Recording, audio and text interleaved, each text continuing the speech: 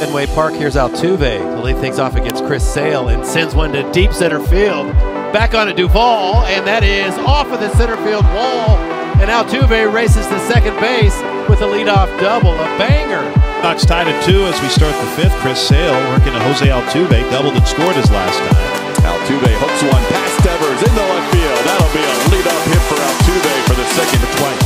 First pitch, swung on, drill deep to center field, all the way back near the wall. It is off the wall. Leonard Diaz is going to score. Jeremy Pena is going to score. Jose Altuve is going to get the third.